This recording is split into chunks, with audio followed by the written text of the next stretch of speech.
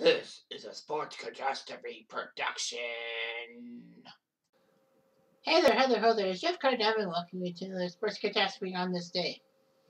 And on this day, May the 17th, 1983, was when the Edmonton Oilers, the brash Edmonton Oilers of the early 1980s, would get a wake-up call after losing Game 4 of the Stanley Cup Finals against the New York Islanders, making the Islanders win their fourth and hopefully last Stanley Cup in history. Edmonton would take on the New York Islanders in the finals. The Islanders had been to the last three finals and won all 80 against the Flyers in Game 6 on the famous Bob Nystrom goal. 1981, when they beat the upstart Minnesota North Stars. It'll be 10 years before we hear the name Minnesota North Stars in the finals. And 1982, when they crushed the Vancouver Canucks in the fine powder in 4 straight. It was hard to believe. Well, the Canucks came from a very crappy conference that basically there were no major favorites, minus Edmonton, before LA got to them. Anyway, the 83 finals would be the 4th straight finals of expansion teams, none of the original 6.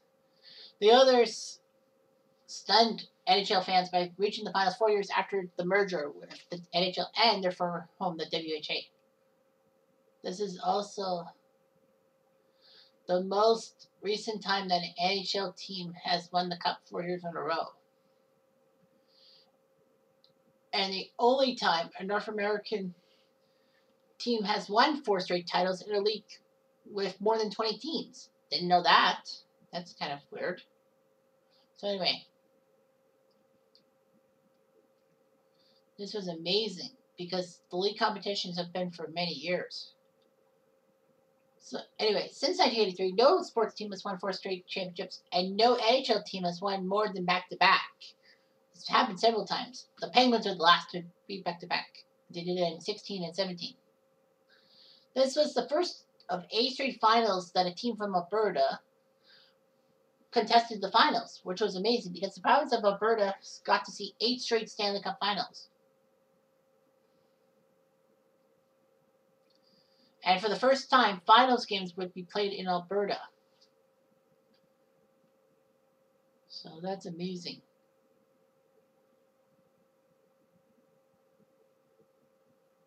So anyway,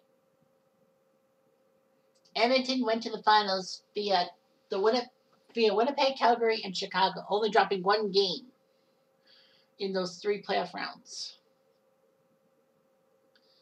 They basically scored more than 6 goals a game and all that. Edmonton did have a chance to win the Stanley Cup in 1923, but they were the Edmonton Eskimos of the Western Canadian Hockey League. They would play Ottawa in the Stanley Cup Finals, held in Vancouver, and Ottawa won the 2-game series. The New York Islanders would take care of Washington, New York, and Boston to reach the finals, which was amazing. Now, Edmonton, of course, in 82 were the class of the Campbell Conference. But unfortunately, they let their guard down and lost in an upset, a massive upset, a 5-game best-of-5 when the first round was best-of-5 before 1987. So anyway, Edmonton lost the big Game 5 at home and all that. Yes, that was the Miracle in Manchester series, but they could have won Game 5 on home turf. Billy Smith was amazing.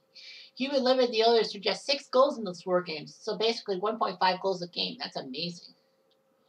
All that. Edmonton fans did not like him because of his slashes, being a goaltender and all that.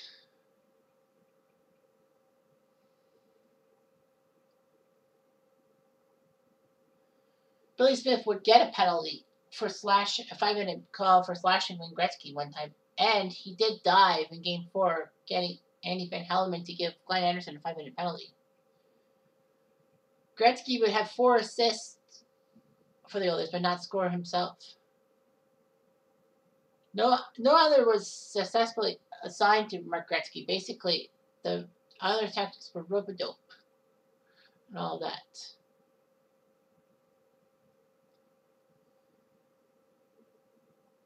However, the Sutter brothers, Dwayne and Brent, actually were the major part and all that. And Bossy would be the guy who scored the Stanley Cup winning goal. So the others took a giant win, winning 2-0, 6-3, 5-1, and now 4-2. However,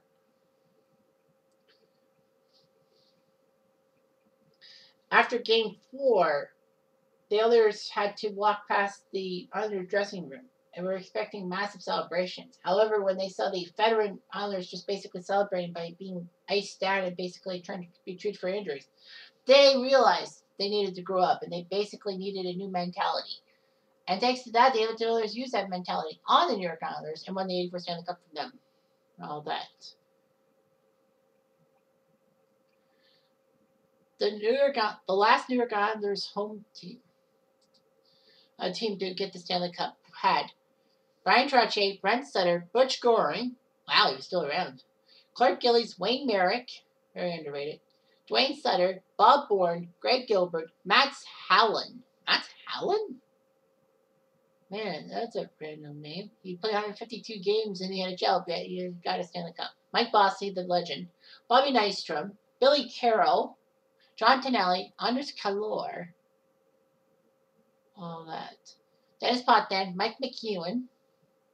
I'm reading Don Cherry's autobiography, by the way, and mentioned that Cherry, Coach McEwen.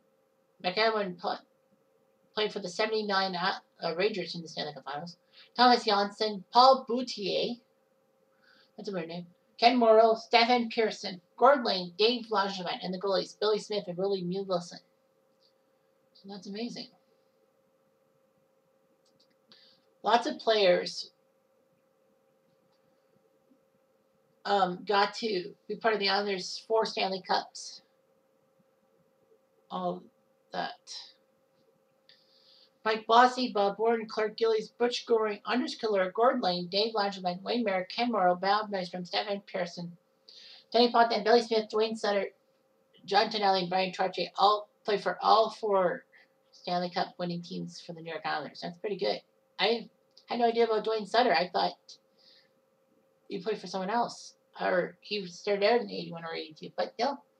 So yeah, the New York Islanders won the Stanley Cup. And all that. So, big 4-game series. And if I ever talked positively about the New York Islanders and Blue Shirt Underground finds out, I'll get the nasty shut up Cutter treatment. But anyway, I'm Jeff Diamond. I'll do.